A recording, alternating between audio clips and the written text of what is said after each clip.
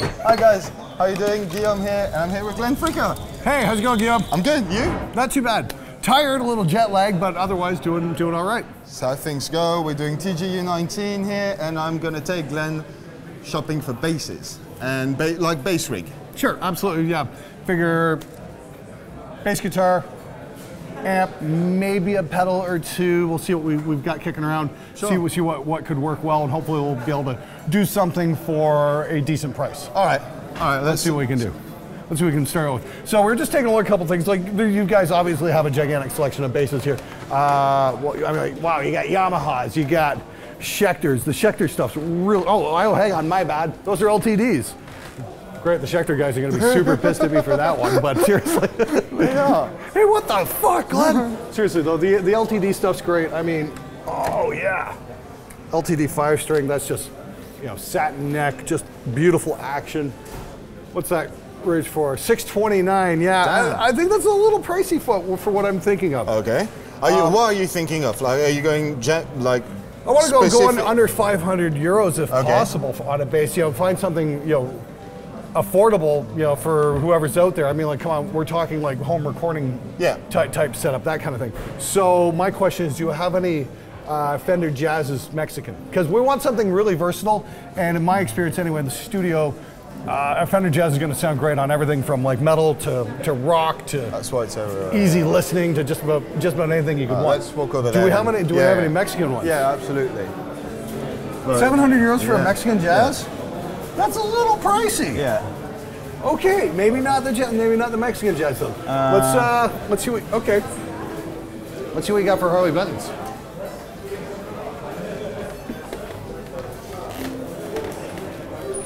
Okay, 129 euros.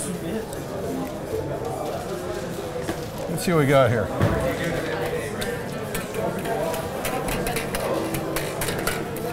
Actually, that's not how bad. It's a little light on the body. Okay. I don't know if I'd want that or not, because you're going to want some girth there. What do we got?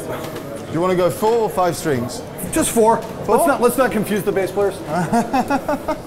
There we go. That's got some beef to it. Let's check that out. That's 139 euros. That's actually got some weight. I mean, the thing to remember is mass equals tone. So the more your strings have to push off from, probably the more sustain you're going to get at the very minimum. And as long as the pickups aren't noisy, we should be in good shape. You know what I mean? As long as they don't pick up a lot of RF, this should be okay. So let's go with this one. You know, for 129 euros, that's going to translate to about 150 US, which is, you know, not too bad. And remember, you can get stuff shipped to the States really cheap. True. Anything under what, 30 kilos or 50 kilos or something like that.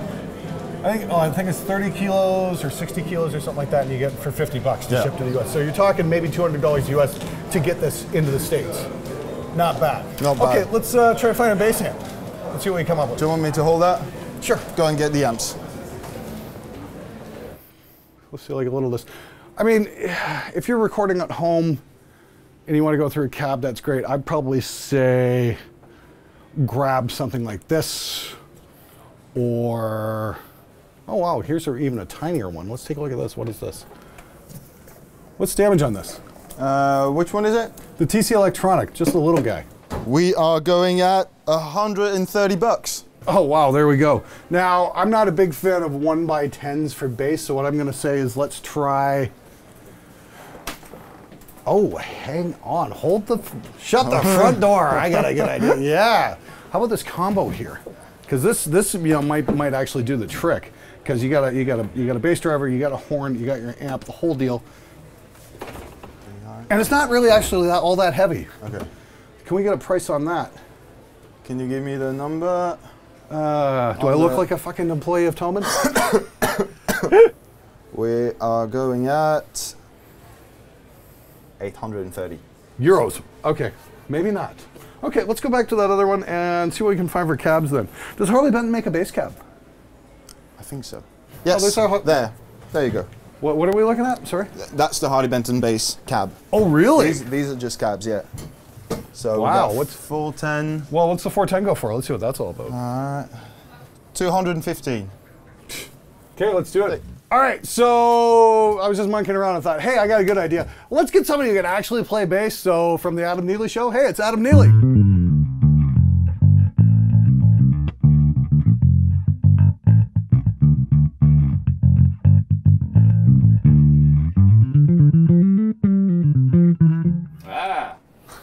He says that I can play bass, but it turns out I really can't.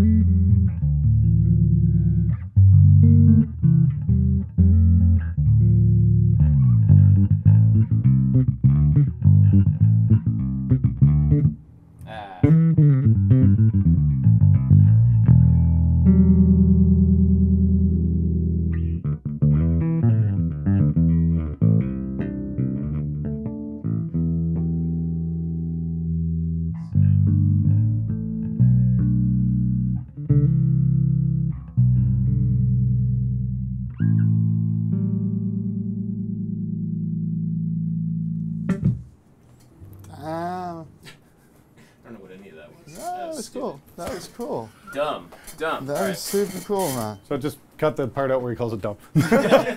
Seriously, though, Adam, thank you very much for that, man. I really appreciate it. We just needed somebody who could just jump in for a sec. Yeah, of course. All right. Go nuts. Appreciate it, man. Thank you. All right. So, if someone walks into your studio with that? Yeah, I'd be totally fine with that. Okay. Exactly. I mean, like, you know, I'd be like, yeah, sure. It doesn't have to be super high end. I mean, one of my absolute favorite bass guitars to record is I've got a used Fender Mexican Jazz, which I picked up for 200 Canadian dollars. And it was in terrible shape, and I just cleaned it up and set the neck up right now. It winds up being recorded more than any of my other basses. It doesn't have to be expensive to be good. It just has to sound good and stay in tune. And like I said, this is actually, you know, it's got quite a bit of mass, and it's got the sustain to go with it. That's my point. Yeah, so why not? I mean, like, we could mic that up and take it direct off the amp, and we'd be good to go. So yeah, absolutely. You don't have to break the bank to get a decent bass guitar or a great bass tone in the studio. You just have to pay attention to what you're getting your hands on. That's all.